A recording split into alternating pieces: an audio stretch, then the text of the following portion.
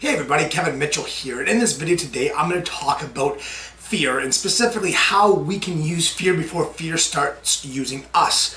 And fear, I've done a couple videos on it before, and it's one of the most underrated, powerful influence in everyone's lives. And the reason why it's so powerful is the fact that people don't admit and honestly realize how much fear affects their lives on a day-to-day basis, affects who they're married to, or affects who, what jobs they have, or what jobs they didn't have, or who they didn't marry.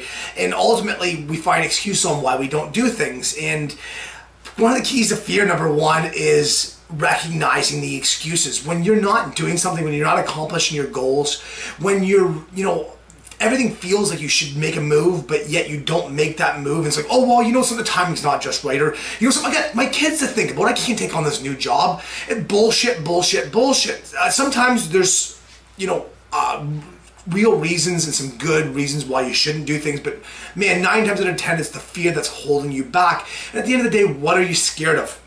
And that's why in the article that's associated with this video, it talks about figuring out what are musts in your lives, because your conviction to achieve something, if you say, I absolutely positively must achieve financial freedom by 55 years old, then when you have that conviction, it's going to help you use that fear in a positive way. When you're going in for overtime, when you're working at night, when you're taking on that second job, when you're quitting your 9-to-5 job to go ahead and be an entrepreneur, to own something, to create something, to write a book, whatever it is. Maybe to even, play for a CFL team, or whatever that is, whatever your goal is, commitment, that when it becomes a must, you can start really channeling and using that fear and recognizing the excuses that fear really brings up. And it's like, oh, I don't want to, for myself, I spent years avoiding getting in front of a camera, and it's like, I don't need to use video for my business to spread the message. But ultimately, at the end of the day, I had to look at it and say, something, Kevin, you are scared. You're scared of making videos. You're scared of what your friends and your family are going to say when you're sitting on camera saying something that they disagree with, or maybe, make fun of you because you're sitting there in front of your damn camera at your desk in your office.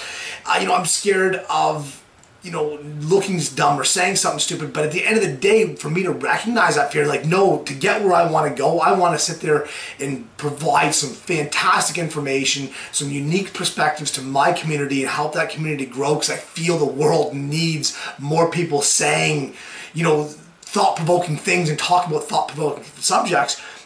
But at the end of the day, if I don't recognize why I wasn't in front of the camera for the years I wasn't, then I'm never able to use that fear correctly and drive me to sit here and talk today. So for yourself, number one, you have to, figure out and have that conviction on what you want to do so you can use fear correctly.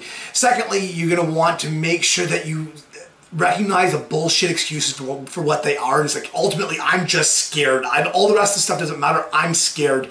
And the moment you stop making excuses and recognize the fear, then is the moment you can take it head on.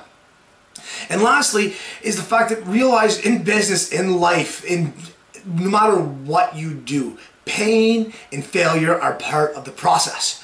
By accepting it, say, some videos that I'm going to shoot are going to be great, some are going to be shit. If you're writing a book, your first book you write might be absolutely terrible. You might have to write your second or third book before it happens. The list goes on and on, whatever it is, but realize your pain and your failure is what's going to teach you the most lessons.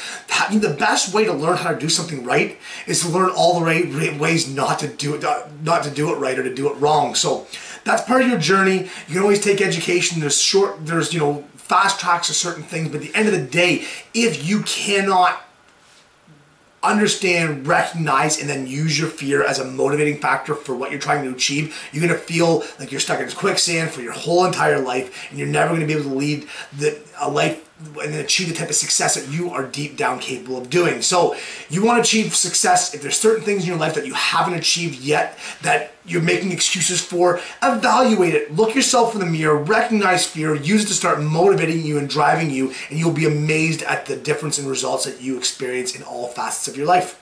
Talk soon.